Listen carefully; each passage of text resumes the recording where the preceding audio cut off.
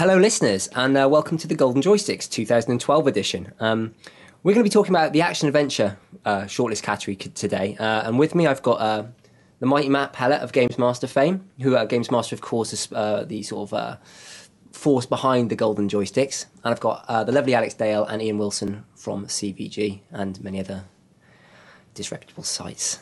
Hello, Rob. Hello guys. Hello. Hi. So, action-adventure, who's gonna win? Why should they win?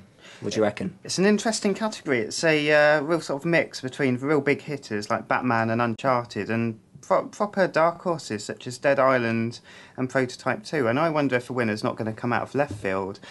Dead Island was a real sort of Marmite game, to sort of use a cliche, but it really struck a chord with a lot of people. And Prototype 2 is probably one of the best superhero open world games that we've seen in a long time. It's certainly more so than the likes of Amazing Spider-Man. I think it might be a surprise winner. It's a real divisive list. I think like every game there has its own block of fans. For very different reasons, and you've got your obvious big hitters. I mean, games such as Assassin's Creed and Skyward Sword and Uncharted 3 and Batman, like these were topping the most wanted game last year at the awards. Yep. Like these, Yep. They were in the most wanted category, whereas maybe games like The Serious Wrath and Prototype 2 weren't perhaps. But that's not to say that when they came out, like those games that weren't in that list last year didn't find an audience. They certainly did. I mean, Prototype, Saints Row, all these games were really well received. Absolutely. And it's an interesting mix. I mean, yeah, there are some obvious, blockbuster favourites. I would say the Return of Zelda with the Wii Motion Plus is a huge one of the huge favourites for sure. But yeah, I think Alex is right. Don't write off the others just yet. My particular, not vote per se, but I've got two real soft spots here. One's for Azura's Wrath, and the other's for Sonic Generations.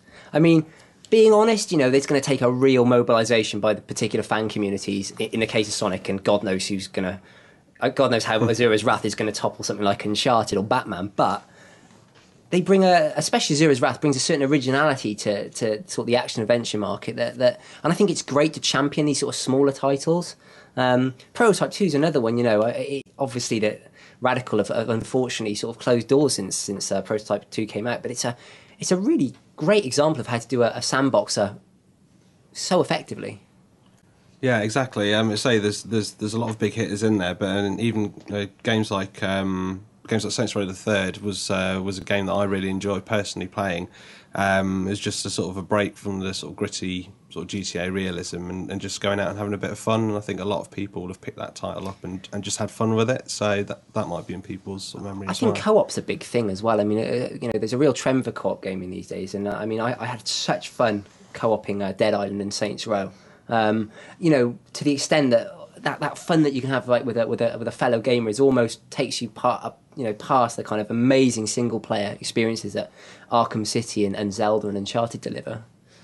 Well, this is it. There's a lot, as you say, there's a lot of strong single player experiences in there. But if people have actually gone out and teamed up with friends and had those great co-op experiences, then that might sort of help push it forward in their mind and get them some more votes. Yeah, I mean, like I said, it'd be really what I want to see as well is the fan communities behind Zelda, Uncharted, Batman, Assassin's Creed. It'd be really interesting seeing them kind of go up against each other and just see in terms of block voting who's gonna amass the biggest number. Goodness knows there's millions of them. The interesting thing here, we've got obviously one major Nintendo title in Zelda. We've got one major Sony title in Uncharted. There isn't a Microsoft one, but both Arkham City and Assassin's Creed Revelations have got millions upon millions of fans. Yeah. And like you say, like putting those four almost head to head in a vote it's going to be an interesting one.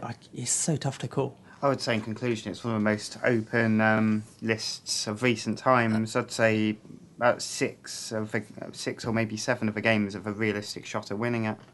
Yeah, absolutely. I think this is definitely going to be one of the kind of closest and definitely one of the most voted for categories. Okay, so in conclusion, guys, and this is not your personal choice, but who do you actually think is going to win it? Ian? I'm going to go with Batman Arkham City. Good choice. I think Assassin's Creed is going to shade it. Thank you very much, Alex. I see all the Nintendo boys rallying around Skyward Sword myself. I think I'm probably going to side with you, Matthew, there, so my vote goes to Zelda. So what are you waiting for, guys? The site goldenjoystick.com is open now. You can also vote on Facebook now. And please don't forget to visit our Facebook and our Twitter presence as well, because there's loads of compos going on and loads of great debate there. So, get involved.